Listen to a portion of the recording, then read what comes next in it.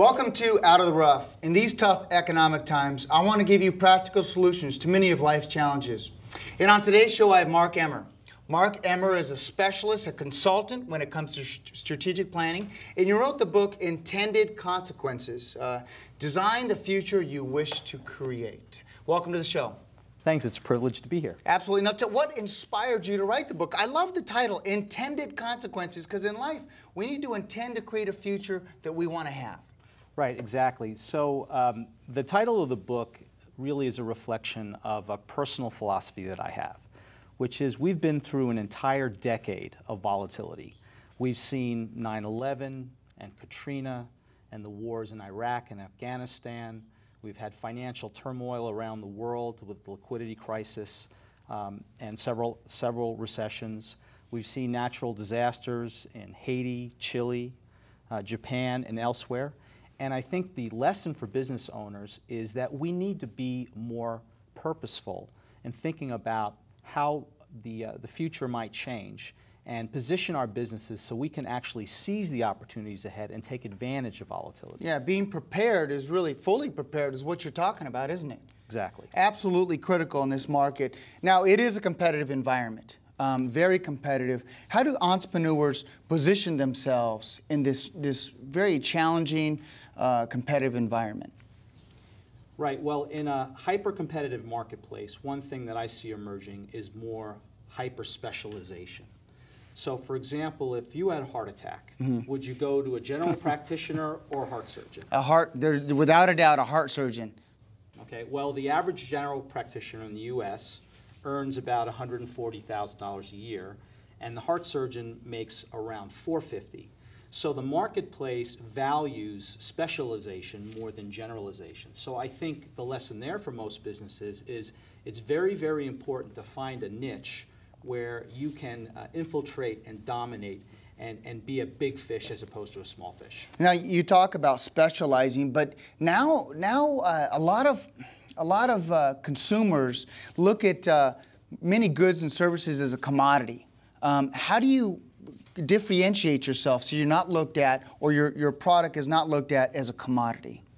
Right. Well, in business to consumer, there's actually a term for it. They call it treasure hunting, because what a lot of consumers are doing is they're trading down on some goods so that they can afford other luxury goods. You could be sitting on a Southwest flight and the gentleman next to you is wearing a Rolex watch. So why does a guy with a $10,000 watch dig to save $20 on an airfare? And we're finding business behavior to be very, very similar. So one of the things we've really seen in the last 4 or 5 years is in almost every marketplace, the middle has eroded.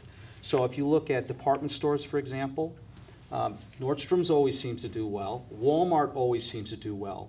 But in the middle, the companies like Mervyn's and Montgomery Ward's have gone away. I always say Sears and Kmart merging, that's like two guys who don't know how to swim grabbing for each other in the deep end. I like that. Right. So, I like that. But so I think the lesson for small businesses is you really either need to decide that you're going to be the low-cost leader, which is a sandbox that most small businesses cannot play in for very long, or you have to have a highly differentiated offer. And even when you have the highly differentiated offer, the burden you carry there is that you have to continuously expand your bundle of services so that your customers don't in effect get bored of you. Right, okay. And so the marketing message. Let's talk about the marketing message, because everyone's being blitzed with so much marketing. There's different ways to contact somebody. Facebook, there's social media, there's the internet, there's the traditional media, TV, video. How do you differentiate yourself in these really market blitz environment? Yeah, I think marketing is fundamentally broken. And the reason I say that is that most technologists really don't understand marketing, and most marketing folks really don't understand technology. And so I think the result that we see is a lot of the marketing collateral websites I see, they're very mechanical. This is what we do. This is who we are.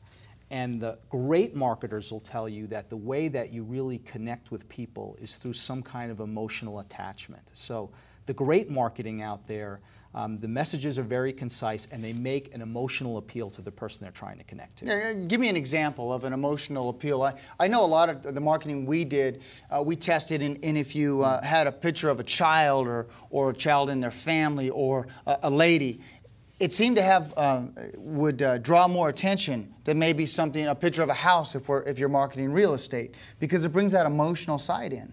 Well, this is more sales than marketing, but I think it'll give you the same feel. My wife and I, we went to this nonprofit event 2 or 3 years ago, and I decided that I wanted to buy a new tuxedo. So I went into the department store and I asked the salesman, I said, you know, I love that white dinner jacket look. Do you think you could show me a white dinner jacket? So he throws one on my back and he says to me, "That is James Bond." And I thought to myself, never in the history of mankind did a transaction close so fast.